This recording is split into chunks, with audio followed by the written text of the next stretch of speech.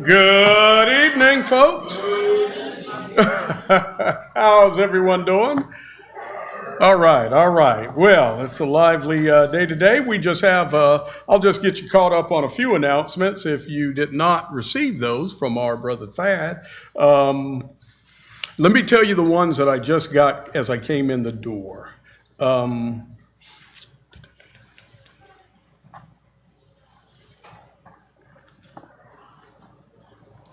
Sister Washington went to the hospital, and she's now at home resting, recovering from AFib. Ty Benjamin is out with her 2 children. They apparently are catching something, and she's out with them today. Our sister Olivia is not feeling well today, and she's going to be at home. I think she was looking for someone to take her class this afternoon, so I believe there's an alternate on the list.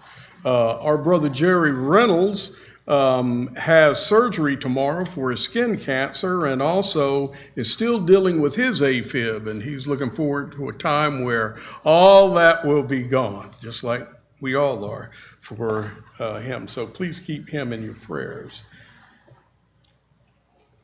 I did not see Brother Benjamin. I'm assuming that he might be here. Hopefully he has recovered from his flu. And Monty Dunbar. Is he still home, Monty? Yeah. Still home, still down. All right, you guys, this flu isn't playing and all these other things out there, so be safe, take care of yourself. Now, remember we have Kaylin Frazier and Xander Salazar, our new brother and sister in Christ that are with us. So the family, we got a big responsibility along with their families to look after them, watch out for them, talk to them, and make sure they are encouraged. Next Sunday, we have potluck. Group 2 has sit up and clean up. And we'll have song practice after that. It's, again, good to see the Dill Days here. Love seeing you. And let's see. Remember the light posts. If you have any issues, check with Sister Vernay Wine. If your link has expired, please talk to her. And last but not least, the gospel meeting is May 26th through the 29th. So please start advertising and talking about that. Our brother Michael Height from Bear Valley Institute will be the guest speaker for that event. We'll check on any other announcements and get them out. If you have others, we'll get out later, but we'll get ready and prepare ourselves to go into tonight's service with a song.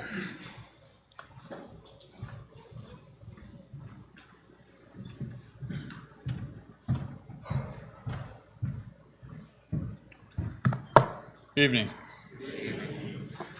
First song this evening is going to be number 465. It's 465. I apologize in advance, but my voice is not working super well with me tonight. So I know y'all will be able to pick up the slack. So 465, sing the first and second verses.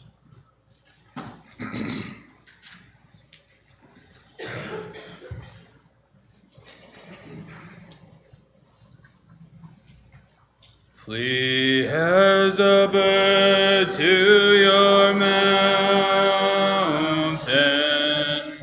thou who art weary of sin.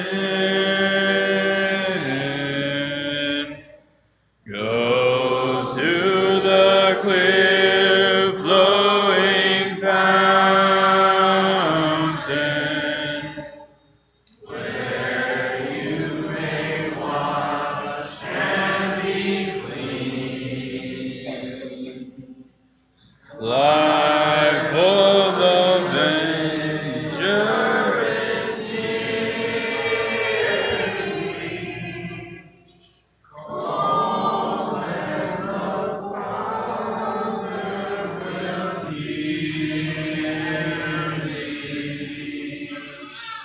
He on his bosom will bear thee, thou who art weary of sin.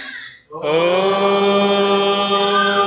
thou who art weary of sin. Let's speed it up for the second verse. He will protect thee forever, wipe every falling tear. He will forsake thee, O never, shelter so tenderly there.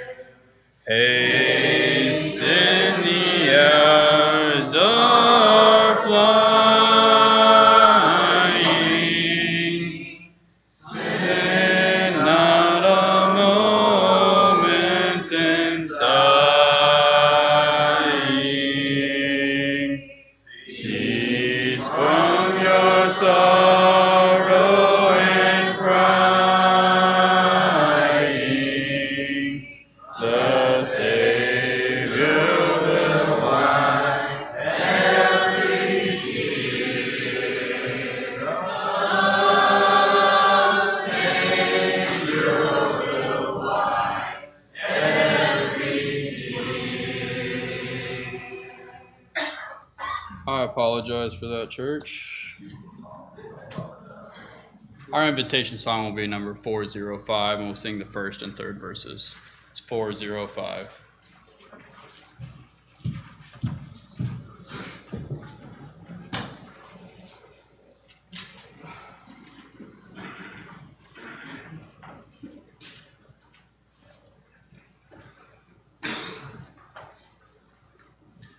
Good evening. It's a pleasure to talk to you all this evening. So John, at the end of his gospel, John 20, and beginning in verse 30, he says, "Now Jesus did many other signs in the presence of the disciples, which are not written in this book. But these are written so that you may believe that Jesus is the Christ, the Son of God, and that by believing you may have life in his name." Many look at John's gospel as an example of journey to faith.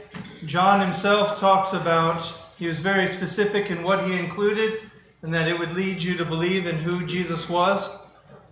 And so I believe he intentionally inserted Nicodemus into his gospel as an example of that journey to faith. John's gospel is the only place we find Nicodemus, and tonight we're just going to take a look at that journey to faith through the story of Nicodemus, through what we have of Nicodemus in John's gospel. So we begin that journey in John chapter 3, verses 1 through 21. I'm not going to read all of that this evening. I would encourage you to go back and look through those verses on your own. But we will go ahead and read verse 1 and 2. "Now there was a man of the Pharisees named Nicodemus, a ruler of the Jews. This man came to Jesus by night and said to him, 'Rabbi, we know that you are a teacher come from God, for no one can do these signs that you do unless God is with him.' And Jesus answered him, 'Truly, truly, I say to you, unless one is born again, he cannot see the kingdom of God.'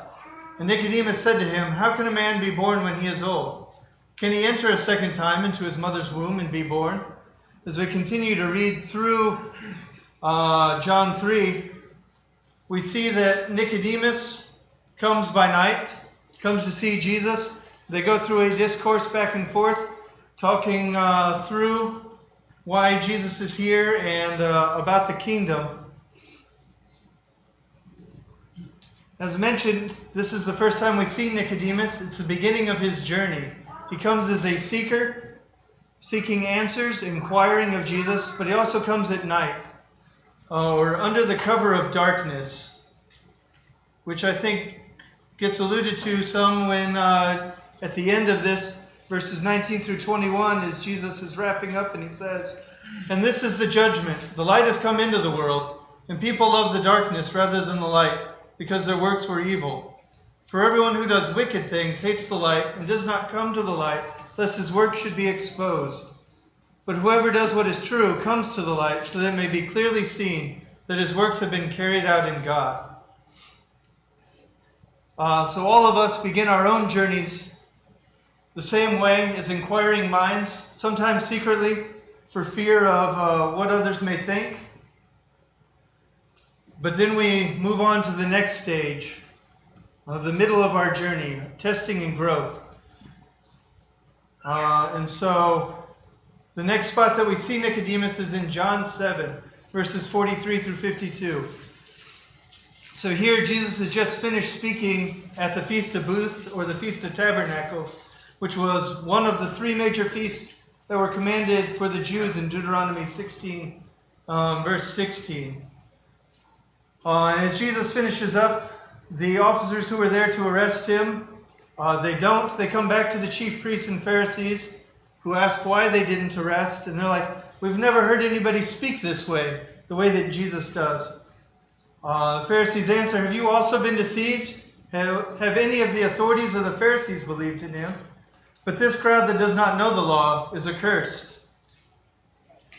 And then we see Nicodemus come in in an attempt to defend Jesus using the law. And he says, we read in verse 50, "Nicodemus, who had gone to him before, who was one of them, said to them, 'Does our law judge a man without first giving him a hearing and learning what he does?' And they replied, 'Are you from Galilee too? Search and see that no prophet arises from Galilee.'" So while it's still not open support, we see that Nicodemus does at least attempt to defend Jesus to his peers here.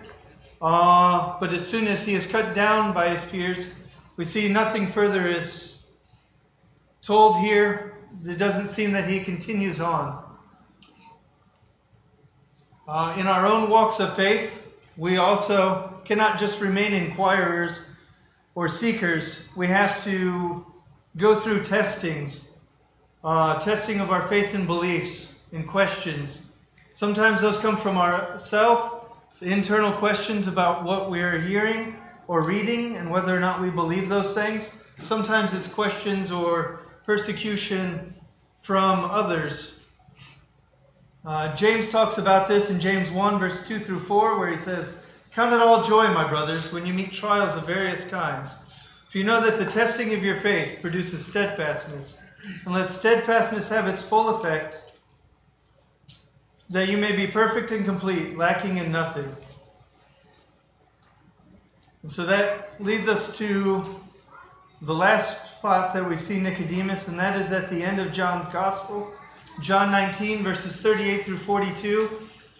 Jesus has just died on the cross. We see that Joseph of Arimathea went to request from Pilate Jesus' body, and Nicodemus joins him. Verse 39, "Nicodemus also, who earlier had come to Jesus by night, came bringing a mixture of myrrh and aloes, about 75 pounds in weight. So they took the body of Jesus and bound it in linen cloths with the spices, as is the burial custom of the Jews." So here we see that Nicodemus helps to remove and bury Jesus. How sad he must have been. This was supposed to have been his Messiah. But despite a seeming defeat, he now shows open support. It's not like he could have taken off of a cross that's set up on a hill in front of everybody without being seen. And much like Nicodemus, we also have to reach that final stage, like James talked about in James 1:3, that steadfastness. Paul talks about in Ephesians 2:8, "For by grace you have been saved through faith, and this is not your own doing. It is the gift of God." So as we reach that final stage, as we complete our faith and enter into the waters of baptism, that's not the end. That's where our next journey begins. The journey continues from there. We start into a journey of growth. Paul in Colossians 1, verse 21 says, "And you, who once were alienated and hostile in mind, doing evil deeds, he is now reconciled in his body of flesh by his death, in order to present you holy and blameless and above reproach before him. If indeed you continue in the faith, stable and steadfast, not shifting from the hope of the gospel that you heard, which has been proclaimed in all creation under heaven, and of which I, Paul, became a minister. So as we start that journey of faith, we walk by faith, not by sight, Paul says in 2 Corinthians 5:7. We can still be weak in the faith as we begin that journey. Much like Paul talks about in Romans 14:1. So the one who is weak in faith, welcome him, but not to quarrel over opinions. But that's fine because, like we said, it is a journey. And we'll once again work our way through the steps of that journey. But we can also go off the path. We can still fall away. 1 Timothy 4:1, Paul writes, "Now the Spirit expressly says that in later times some will depart from the faith by devoting themselves to deceitful spirits and teachings of demons." So it's important that we continue to strive to make sure that we stay on the correct path so that we journey to heaven. Peter gives us some words of wisdom in 2 Peter 1:5-11. Again, I'd encourage you to look through those on your own. It's one of those things I try to look at every day to remind myself of the things to work through, to build upon, to make sure that it stay firmly rooted in the Word. So tonight we quickly looked through Nicodemus as an example of maturing in faith, is progressing, taking that journey of faith. Even as a leader of the Jews, Nicodemus is still a man with a nature much like ours, kind of like James talked about when he talked about Elijah. So I ask tonight, which stage and of which journey do you find yourself? Are you still in that first journey that leads to baptism? Maybe still just beginning your inquiring? Maybe starting to have questions or feel some of the questioning from others about your faith and beliefs. Or maybe you're ready to complete that faith by entering into the waters of baptism. Or perhaps you've already done that and you're now on that second journey, walking through the post-baptism Christian walk. Maybe you've fallen away and looking to get back on the path. Whatever your need, whatever we can help you with, the invitation is yours, the lesson is yours. We ask that you come forward as we stand and sing the song that's been selected. O thou fount of every blessing, tune my heart to sing thy praise. Streams of mercy, ever ceasing, call for songs of loudest praise. Teach me ever to adore thee.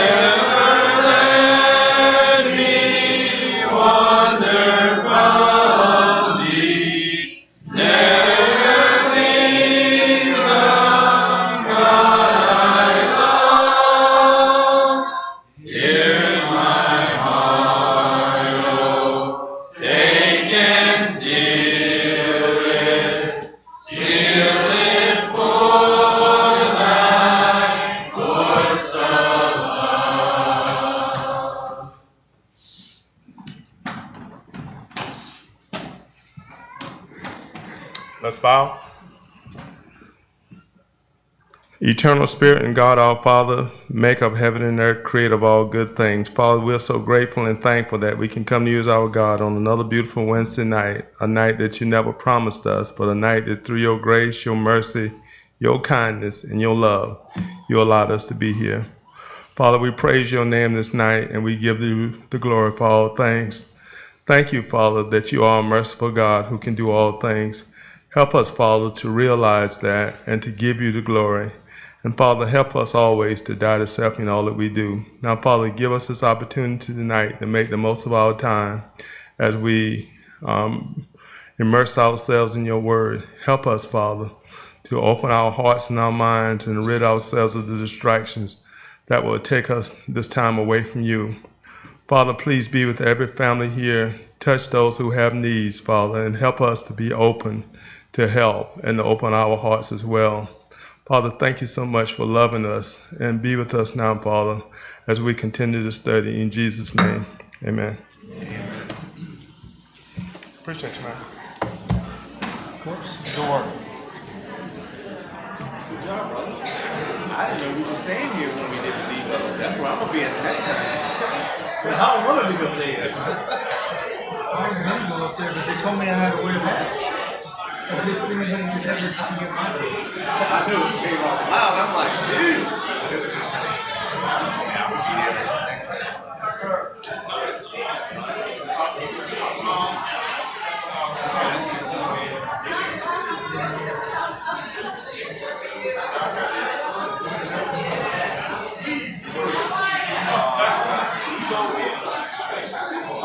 Got to squeeze through.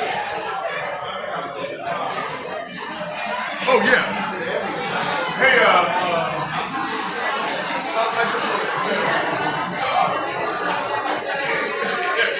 I hope so.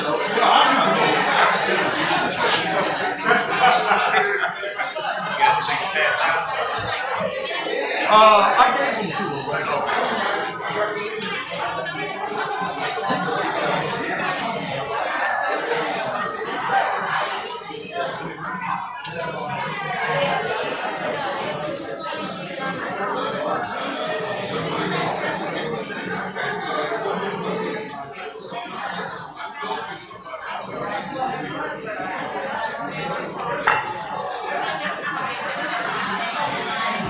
You okay, Chris? I'm just taking stuff out.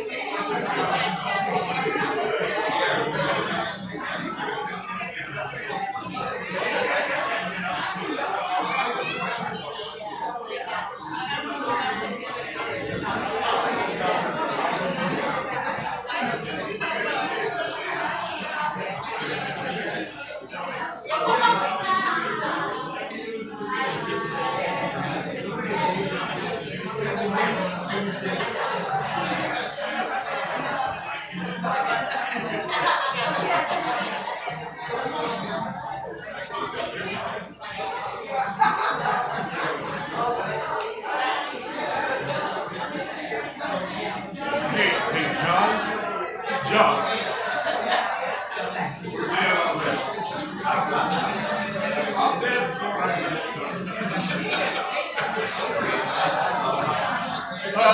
Yeah, that would be good. Or I can, hey, brother, I'll stand up here. All right, I'll just stand up here. Let's go ahead and get started.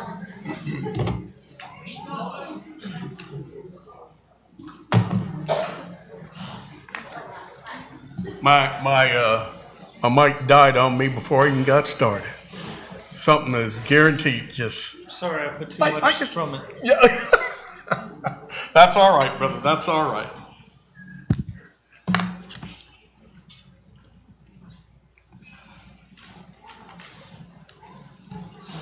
Well, Sunday I had the opportunity to go ahead and finish up chapter 11, and we got into chapter 12. Now, I did have some handouts, so Allegra has handouts for anyone who might need them.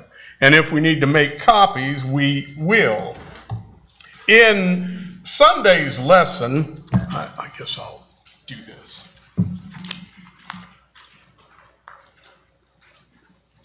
In Sunday, we did complete it, Acts chapter 11, and we got into Acts 12, and we had an extensive discussion about Herod the king, who, of course, was identified as Herod Agrippa the first.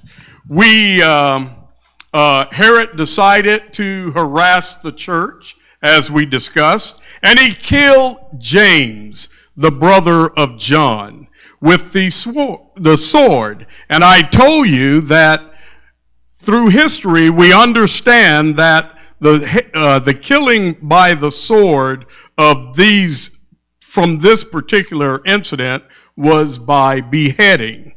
However, Peter, and because he saw that it pleased the Jews, I have smaller notes here. Because he saw that it pleased the Jews, Herod decided that he was going to go ahead and kill Peter. But what happened is that the day that he decides to kill Peter, after he had arrested him, he realized that he could not kill him because that particular day was a Jewish holiday, and we talked about that on Sunday, and it was not lawful for the Jews, at least at that point, to have a trial or a sentencing during the Feast of Unleavened Bread, which is, of course, known as the Passover. So at this point in our study of Acts, does anyone know how many times now Peter has been arrested? Anybody know? A bunch. Yes, ma'am. He's been arrested 3 times, Sharika. Boy, I'll tell you, if I had some gold, I'd give it to her. All right. Thank you. So he's been arrested 3 times up to this point. Now,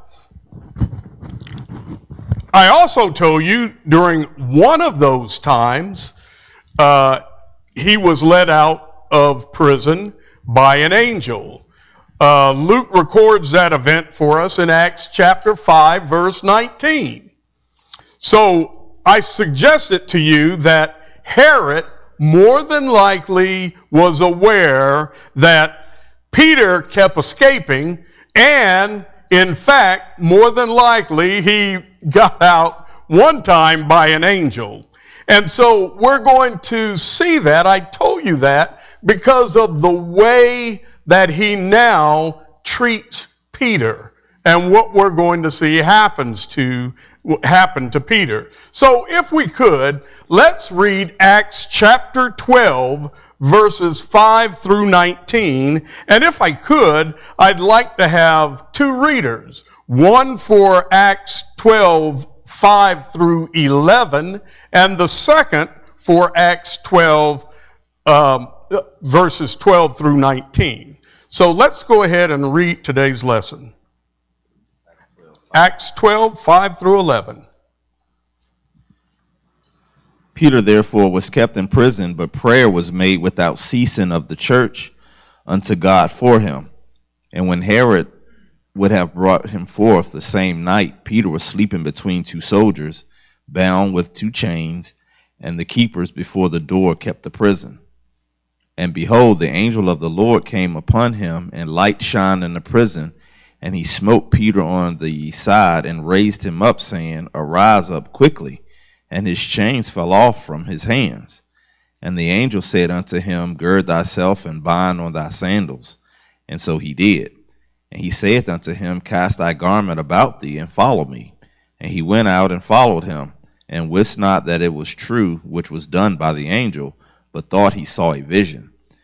When they were past the first and the second ward, they came unto the iron gate that leadeth unto the city, which opened to them of his own accord. And they went out and passed on through one street, and forthwith the angel departed from him. And when Peter was come to himself, he said, Okay, go ahead. Yes, sir. Now I know of a surety that the Lord hath seen his angel, and have delivered me out of the hand of Herod, and from all the expectation of the people of the Jews. Amen. Thank you, Brother Trotter. Okay, let's go ahead and grab 12 through 19. So when he had considered this, he came to the house of Mary, the mother of John, whose surname was Mark, where many were gathered together praying. And as Peter knocked at the door of the gate, a girl named Rhonda came to answer. When she recognized Peter's voice because of her gladness, she did not open the gate, but ran in and announced that Peter stood before the gate. But they said to her, "You are beside yourself." Yet she kept insisting that it was so. So they said, "It is his angel." Now Peter continued knocking, and when they opened the door and saw him, they were astonished. But motioning to them with his hand to keep silent, he declared to them how the Lord had brought him out of the prison. And he said, "Go, tell these things to James and to the brethren." And he departed and went to another place. Then as soon as it was day, there was no small stir among the soldiers about what had become of Peter.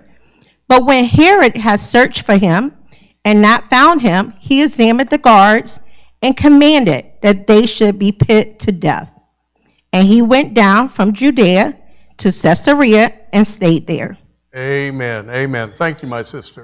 A lot there. So what we're going to do is take our time and we're going to go through these, not all of the verses, but we're going to see if we can make understanding and application to a lot of the things that are actually said.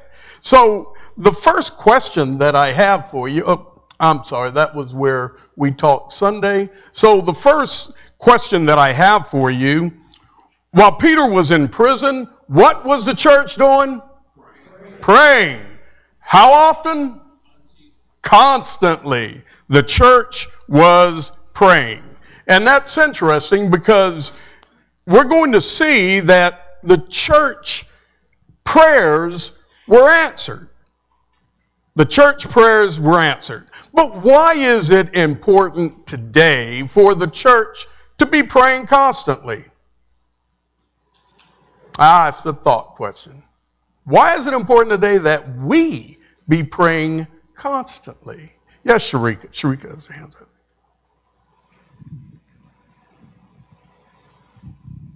There is a verse in first or Second Thessalonians that say, "Pray without ceasing."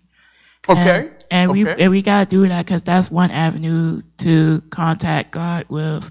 And when you pray to God, He will listen and may or may not answer your prayers, depending if it is His will or not. Okay. All right. Charles. Because there's nothing too hard for the Lord. Genesis 18:14. Okay. Nothing too hard from the Lord. Who else? All right. Thad. Colossians 4, we should pray earnestly, if nothing else, for thanksgiving. And also, we should always pray that there's an open door for the gospel. Amen. So that's Colossians 4th chapter. Okay. What else? Anybody else? Why should we be praying constantly? Look at the condition of the world today. Look at how many people we have out sick. Look at the amount of things that we could do for each other. What about James chapter 5, verse 16? Come on, brother, give him a mic. Get that last sentence of James chapter 5, verse 16 to everybody.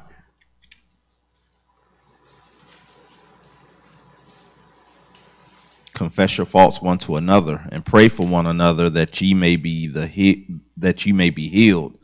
The effectual, fervent prayer of a righteous man availeth much. Your prayers Your prayers avail much.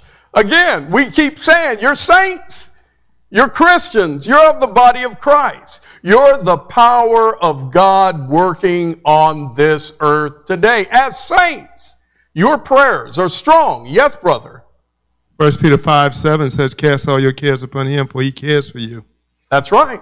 He cares for each and every one of us. Yes, Brother Gene. You mentioned the condition of the world today. Yesterday I was reading some Old Testament scriptures. Habakkuk chapter 1, verses 1 through 4. Matthew chapter 1, verses... Habakkuk. Okay. Chapter 1, verses 1 through 4. The burden which the prophet Habakkuk saw, O Lord, how long shall I cry, and you will not hear? Even cry out to you violence, and you will not save. Why do you show me iniquity and cause me to see trouble? For plundering and violence are before me. There is strife and contention arises. Therefore the law is powerless, and justice never goes forth. For the wicked surround the righteous. Amen. Therefore perverse judgment proceeds. That's our world today. That's our world today.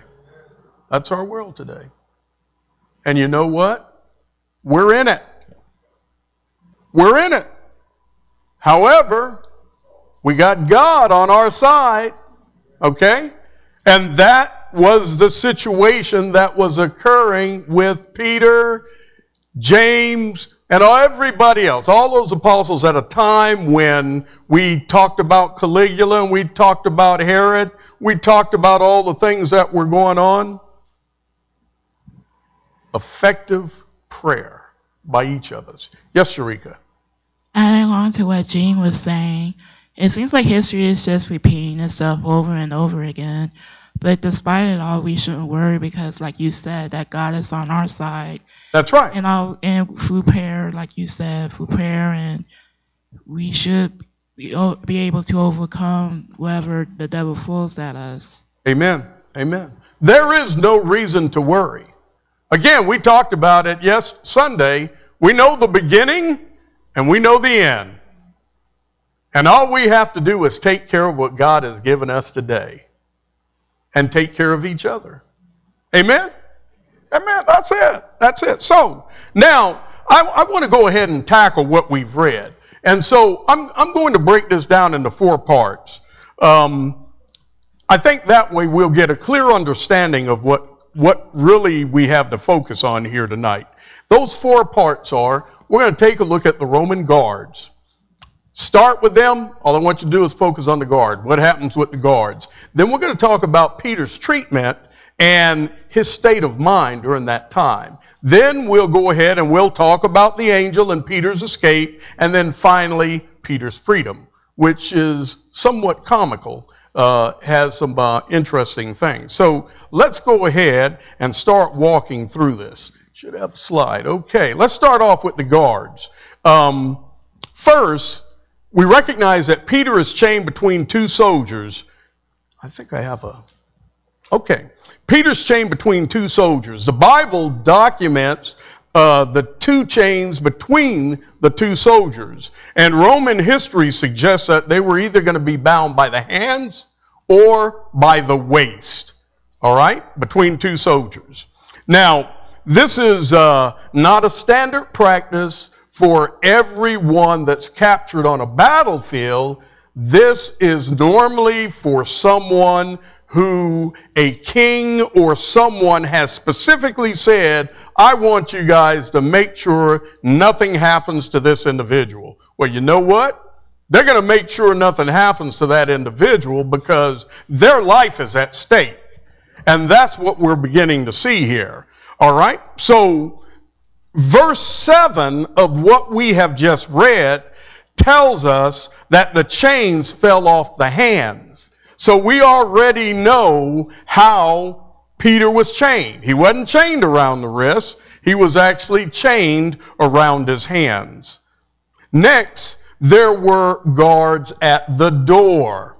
All these guards. Boy, Peter must have really been important. Remember, when it says that the Bible, I think if you have New King, it says that it was before the door. Does King James say anything different? The guards were before the door? Because in the New King James, that suggestion is that they were right outside the door, is what I'm suggesting to you. Before the door. Okay, so they were right outside of where Peter was changed. Next, there were more guards. Verse 10 informs us that there was a first and second post that was outside. Now, what we're seeing is you've got a prison, and then you have the city gates and outside. So where the prison is, Peter's got, when he escaped, has to get from the chains, past the door, to the gates, to the iron gate. So he was under heavy guard. That's the point you need to walk away with. Throughout Peter's imprisonment, from the time he fell asleep in verse 6, until the time he walks out to that iron gate led to the city, which led to the city in verse 10, during the presence of the angel. Let me make sure I got this. The guards were in this case, were in some form of an unconscious state. Okay? I want everybody to recognize that, because here we have an angel that has somehow miraculously got in that prison, and we're going to talk about the angel separately, but what I want you to see is what's going on with the guards. For some reason, all of those guards were in some kind of a state. We don't know what type of a state they were in, but clearly they were unconscious or could not do anything to that angel, as that angel had those shackles drop off of Peter, and he escaped completely out of the prison and through the city. As a matter of fact, we know this because verse 18 says, as soon as it was day, there was no small stir among the soldiers about what had become of Peter. They didn't know what happened to Peter. They did not know. All those guards, and nobody knew what happened to Peter. Peter was just gone. As we look closer at verse 19, after the guards were examined, it tells us that Herod nor the soldiers knew what had happened. And unfortunately, out of anger, Herod and his frustration put all those soldiers to death.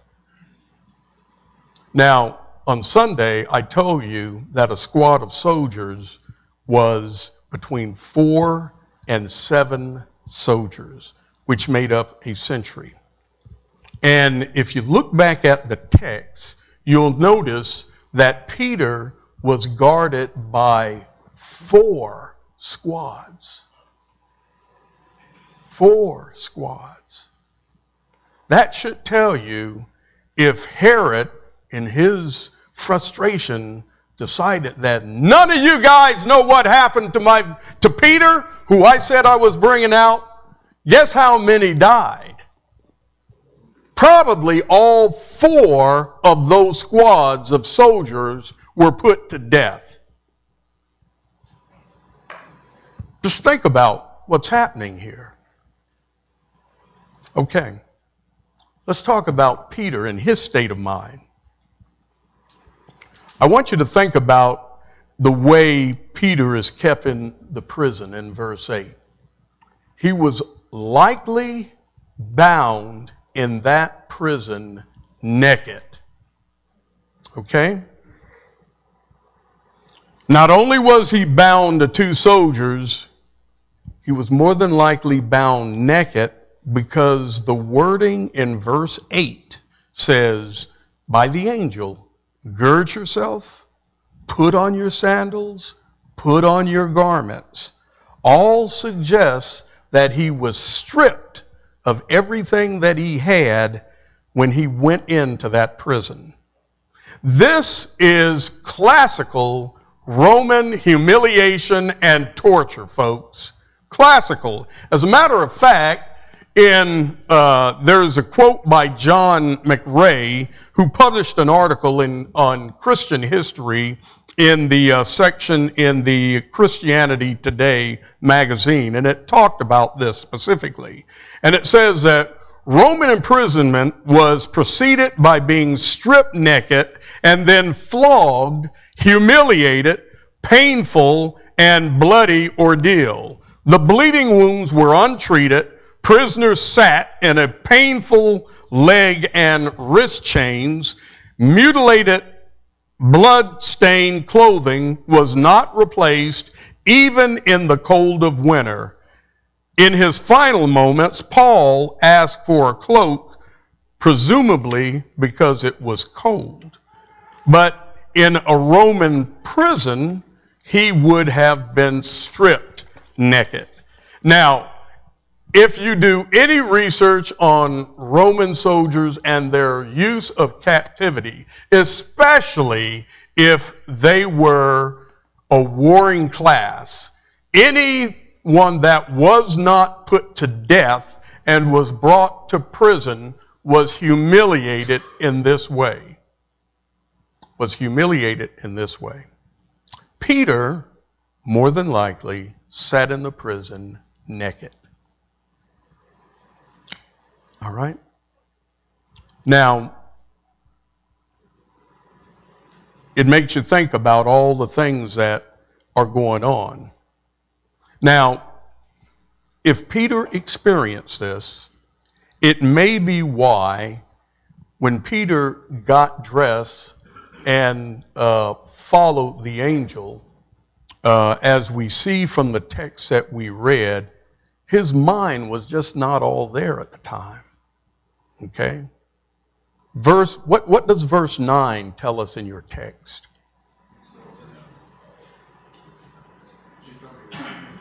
Okay, someone go ahead and read it. What does verse 9 say? He went out and followed him and wist not that it was true, which was done by the angel. Go ahead and get the mic. And he went out and followed him and wist not that it was true, which was done by the angel, but thought he saw a vision. See, when the angel got Peter and was leading him out, his mind was, as sometimes we say, discombobulated. He was in all kind of sorts because of the condition that he had been kept in. He did not know what was done with that angel. Peter was in a strange state of consciousness. He did not come out of that state until verse 11. Yes, ma'am, Allegra. Also, he was sleeping, so he may not have thought that he had awakened yet. That's right. He might have just, with the grogginess, being fatigued, with all the things that had happened to him, because we don't know all of the pieces of the arrest and how he was brought to that prison by the Roman soldiers. But based on history, it probably wasn't nicely. Okay? Allegra, go ahead.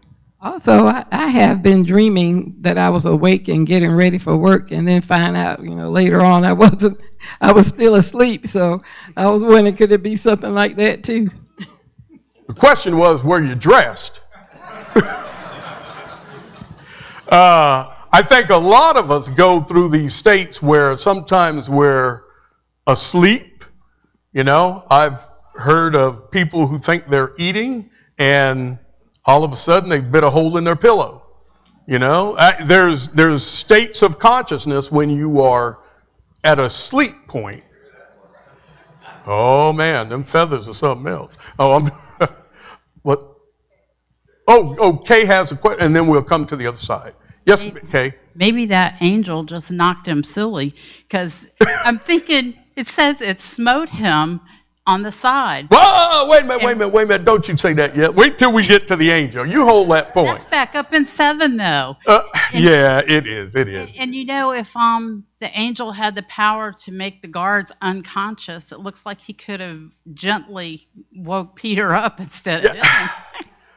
Peter, I've always thought about that, and it makes me think that Peter must have been very fatigued.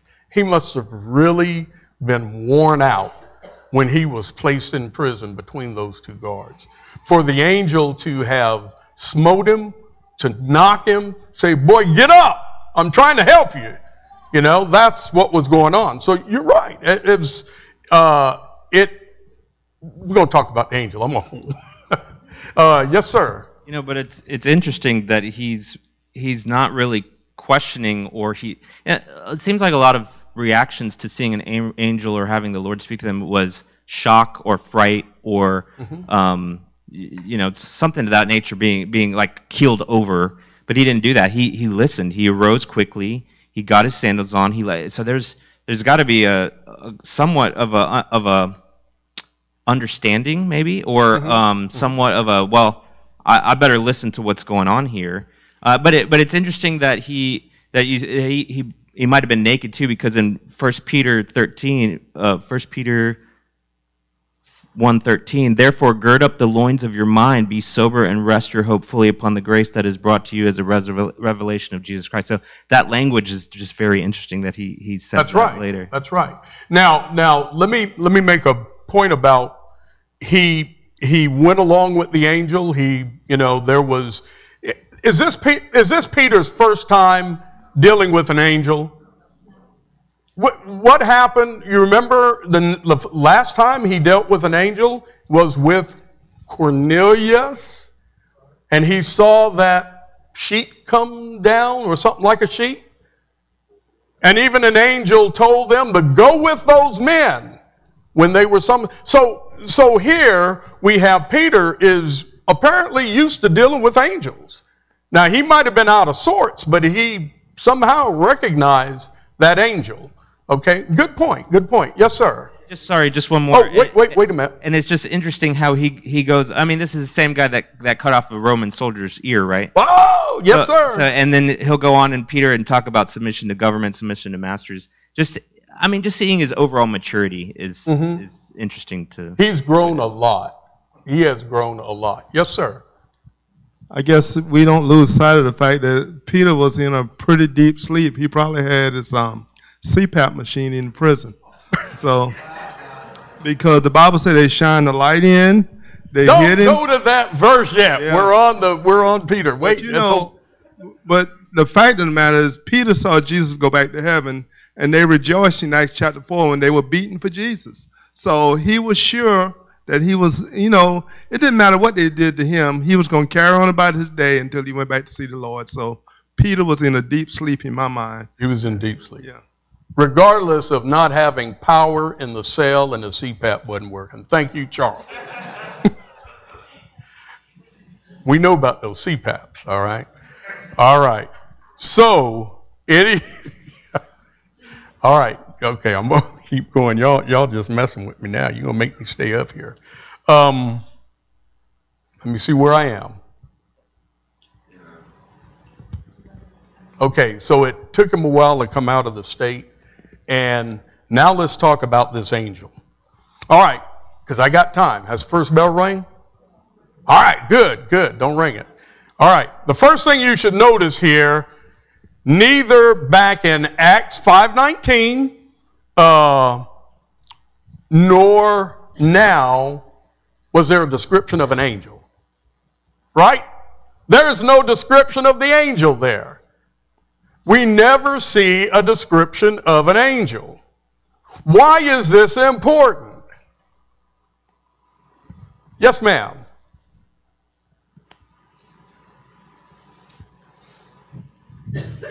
So that if they don't worship the angel. Okay. Sharika said, so that they don't worship an angel. How about all of you? Or me, or all these other people who read the Bible just like you and say, aha, I now know what an angel looks like. what's the first thing that somebody's going to do? Build an idol to an angel. Because the angel will all of a sudden, okay, no, she's giving me my cue. The angel will all of a sudden become more important than God himself and all the other things. That's how idols work. So here's what we know. We don't see a picture of the angel, but here's what we do see. And I'm just going to put them all up there. We saw, oh, okay, you guys can see them because I'm going to run through them. Yes, Kevin. I just want to say, from the Old Testament, we learned that angels look like men. Yes, sir. When the Lord and the angels came to Abraham before they went to Sodom and Gomorrah, once they got there, it says that the men went into the city. That's right. So they were angels and they were men. So their description was just like looking at a person. Mm-hmm. So an angel could take the appearance of a man. Were cherubim and seraphim considered angels? Spiritual beings. And let me tell you, when you start studying about the cherubim and the seraphim, that's a scary looking thing. All right? So, yes, an angel can take the form of a person. But what we want to make sure people understand is, even if it takes the form of a person, you can't go out there and build an idol of this angel that you saw. All right? And that's extremely important in this part of the scripture. Yes, sir.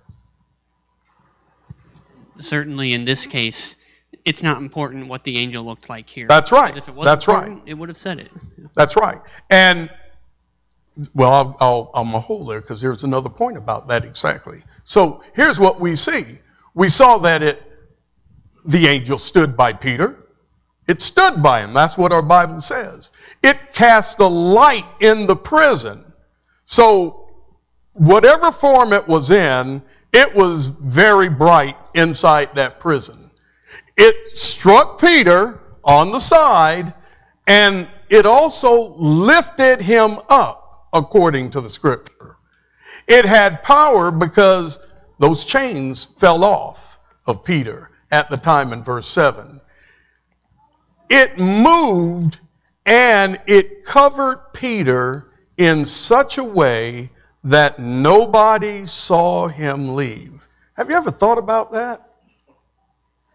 He was moving along with this angel who cast a light in the cave, and yet nobody saw Peter and that angel go down there to that iron gate.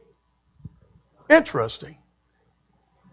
Its presence caused that iron gate going into the city to, the Bible says, open on its own. That's a fascinating thing about just a clip of what we can gather about this angel. So now we got to stop here and y'all got to come back next Wednesday.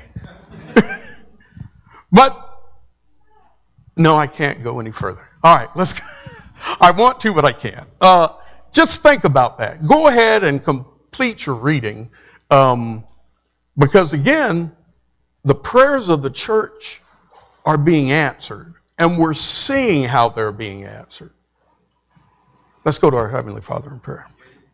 Oh, yes, sir. Oh, Kevin, real quick.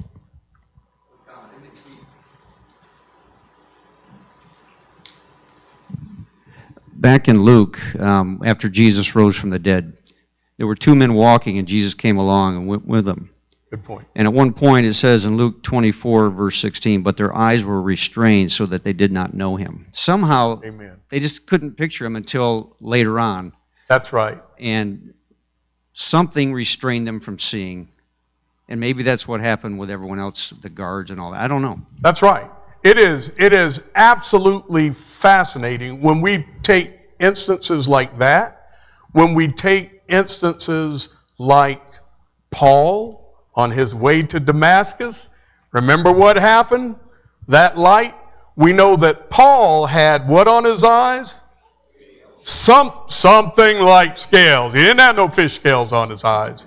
He had something like scales that fell off. But what about all the guards? Weren't sure if they saw anything or not. They heard Paul talking.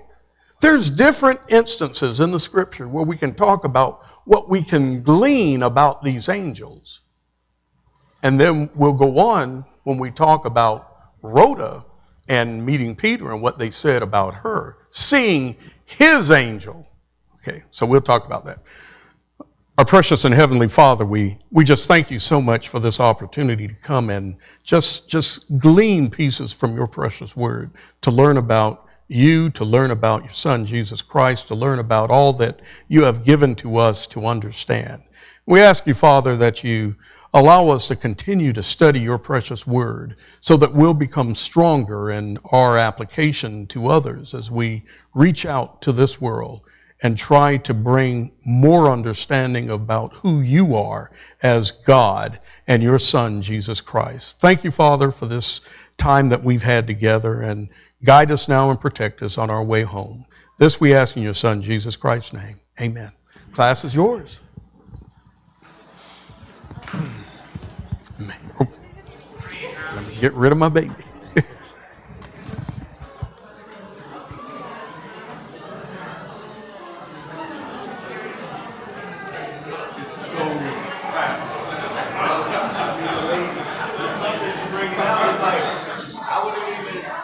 Peter's state of mind. I mean, I would have thought, I'm telling you, man, I did. Yeah. I mean, it's awesome stuff.